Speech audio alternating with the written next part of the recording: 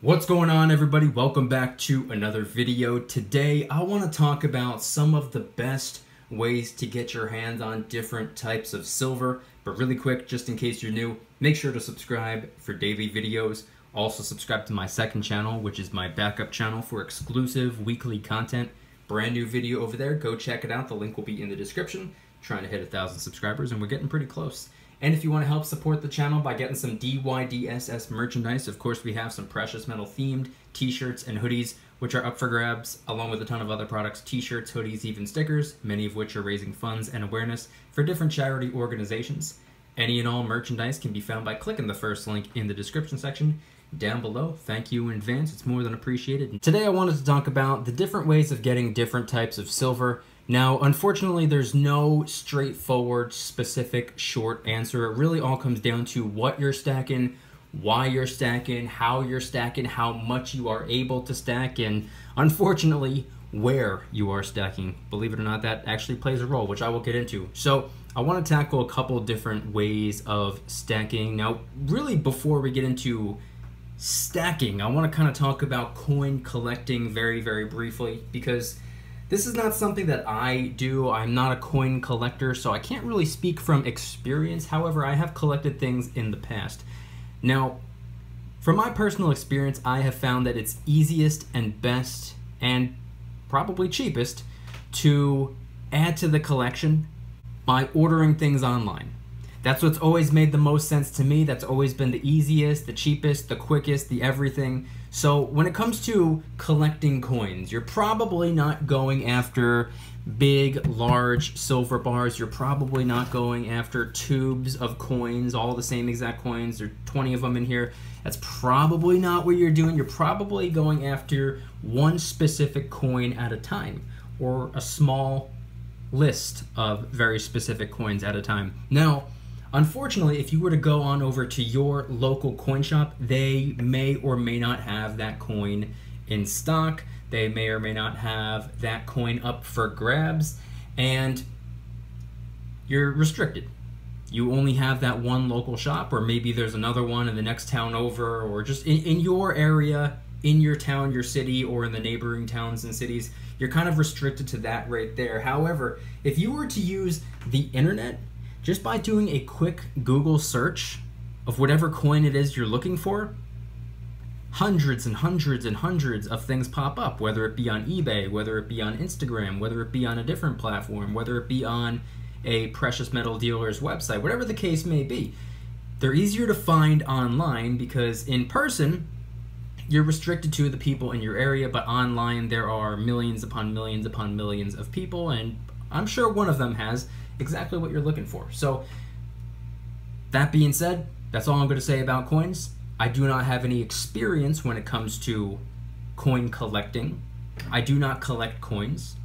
I stack all of the coins that I have sitting here in front of me, but I'm not a coin collector. But as I said, from my personal experience, I have collected other things in the past, and it's always been so much easier, so much more simple, and definitely cheaper to find what I'm looking for on the internet rather than just going to some store or some shop that sells those things. Moving forward, I want to talk a little bit more about stacking now. So, first thing I want to talk about when it comes to stacking is the way that I'm stacking. Are you stacking for the same reason that I'm stacking for, or primarily, for the most part, the same reason I'm stacking for, simply to save money for the long term, preserve my wealth, preserve your wealth, act as a hedge against inflation? We all know that the dollar bill seems a little old and sickly right now, but for the most part, I'm stacking pretty much exactly what I have sitting here in front of me. I go after these type of things, just obviously way more of them, rather than just one silver eagle, tubes and tubes of silver eagles, rather than just one Canadian maple leaf, tubes and tubes of Canadian maple leafs. So I'm doing this because I'm mostly after the physical silver content, and I try to get as much of it as I can for the lowest possible dollar amount. And I also try to diversify. I also try to go for smaller denominations, and by that I mean 10 ounces and smaller 5 and 10 ounce silver bars, 1 ounce silver bars or coins, or maybe some rounds. I like the 1, 5, and 10 ounce increments, and obviously I go for some 90% silver as well because it's essentially fractional US silver coins. 1/14 of an ounce, 1/6 of an ounce, 1/3 of an ounce silver coins. With low premium, might I add. And the coins sitting here in front of me, specifically the maple and the eagle, relatively low premium. For the last couple of years, the last 2.5 years more specifically for me, I've been able to get these two coins for $1 to $3 over spot, depending on spot price and what site I'm using and everything going on. Typically about like $2 to $2.75, sometimes a little bit more, sometimes a little bit less, but that's a relatively low premium, and that's not taking the current premiums into account.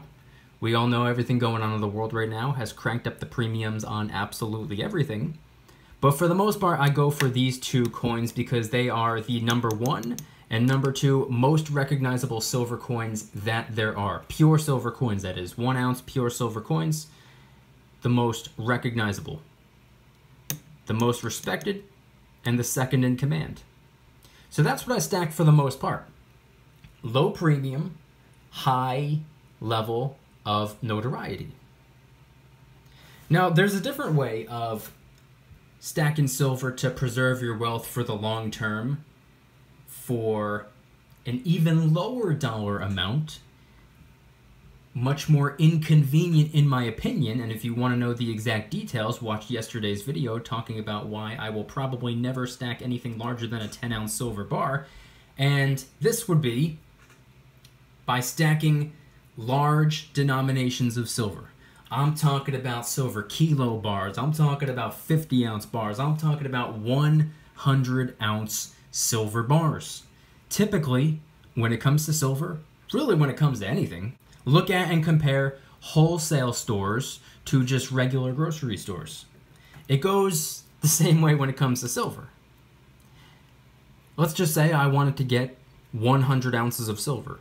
It would, without a doubt, be a lower fiat dollar amount to get a 100 ounce silver bar than it would be to get 100 of these 1 ounce silver bars. Why is that? They're both 100 ounces of silver, but the same reason convenience stores are a little bit more expensive, a little bit more pricey. Not to say that this is pricey, it's just a slightly higher dollar amount to go this way with 100 of these rather than one single 100 ounce bar.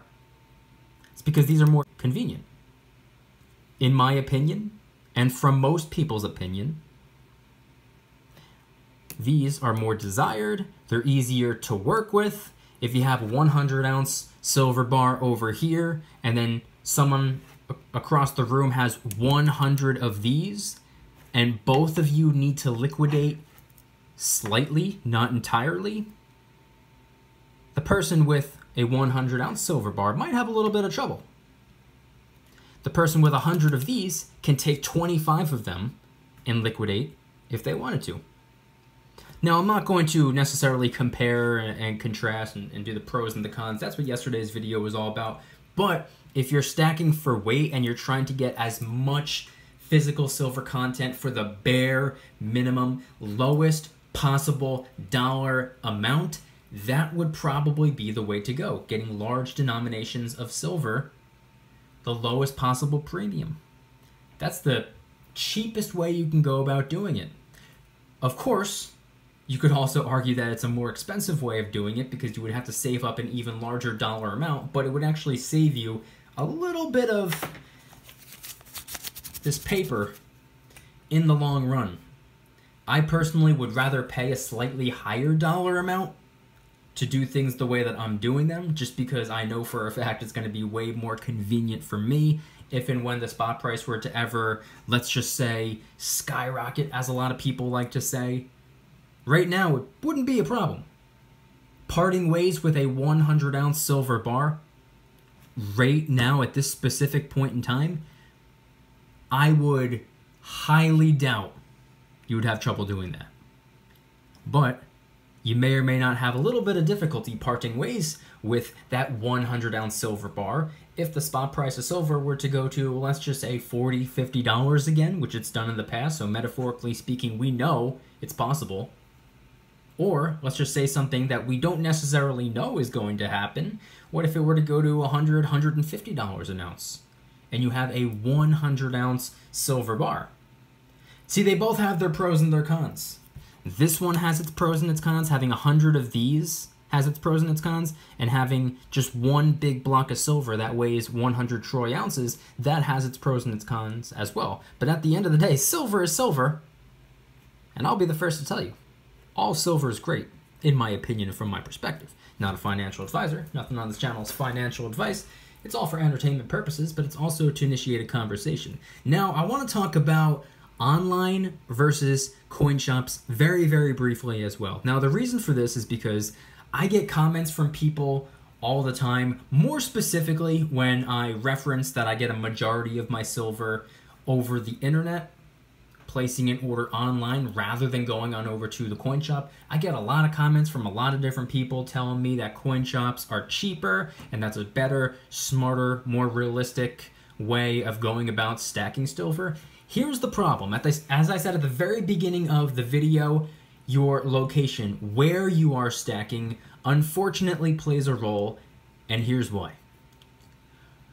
I personally live in New Jersey, a very expensive state, and I'm not just talking about the convenience stores, I'm not just talking about paying rent and all these other bills, I'm talking about absolutely everything. New Jersey is generally an overall very expensive state, and it goes for the coin shops as well. Unfortunately, I understand why coin shops are a little bit more expensive.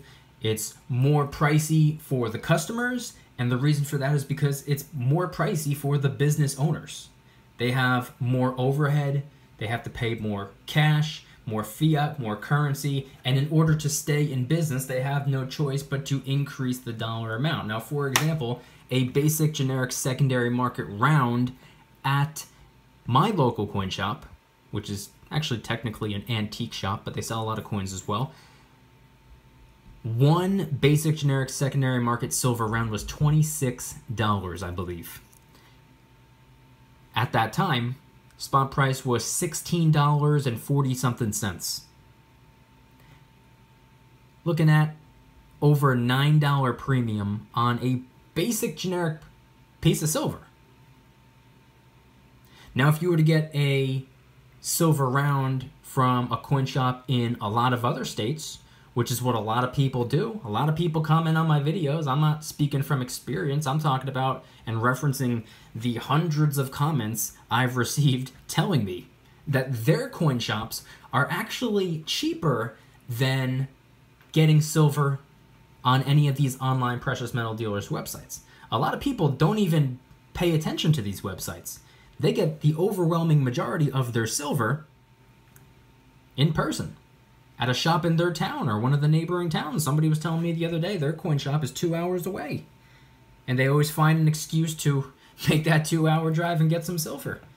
But also, something that you want to take into consideration is also where you live, because I'm a big believer in stacking the coin of my country. This right here, the Silver Eagle, that's the pure silver coin of my country. I'm fortunate and blessed and lucky enough to be an American, so this right here is the pure silver coin of my country. That's what I stack for the most part. That's the foundation of my stack.